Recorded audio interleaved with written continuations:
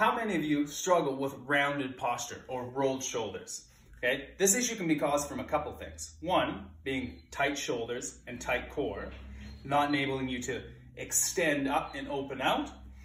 And second, being weakness through the upper back or the extensor muscles. So here's an exercise for you today that can help address both of those issues.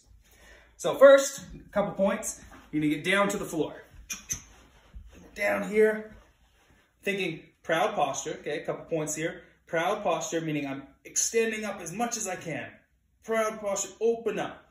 Support your head off of your hand, or if you have a short foam roller, you can have your head, or a couch cushion, your head on top of that.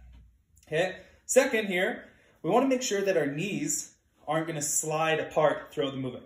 Imagine they're tied together here. There's not a sliding of the upper leg across the lower leg. From here, we're going to put our thumb down to the floor, and remember, proud posture, puff your chest as much as you can. You're going to drag your thumb across the floor. You're going to open up, around, try and make sure you have enough space where you're not going to hit furniture. Come back around, okay? That's one repetition. We're going to go for 10 to 15 there. Now, for some of you, this is what's going to happen. You're going to go to come up and around. You're going to be fine here, no problem there. And then you're going to hit a wall. And in order for you to keep going, you're going to have to lift your hand. Still, keeping the same. Proud posture, knees staying together.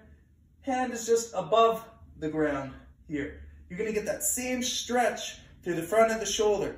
A lot of tightness through here. Do not race through. Take your time. We're trying to elicit some change in the tissue here. We're trying to improve joint position. So again, chest up.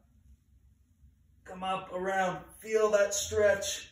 Head follows your hand. Come back around and back down. So again, there and back is one repetition. You're going to shoot for around 10 to 15. Don't race through it. Take your time.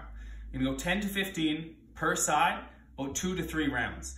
Initially, if you have rolled shoulders or poor posture, I'd recommend doing this every single day. Probably the start of your day or right before you start a workout would be a good idea.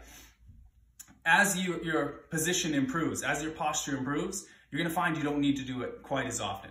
You're going to do more of what would be a maintenance routine. Go through a couple of those at the start of a workout, both sides, move on to your next exercise and go forward with your workout. You won't require to do it as often once the position improves to maintain it. Okay, I hope that helps. If you have any questions, comments, leave them in the section below.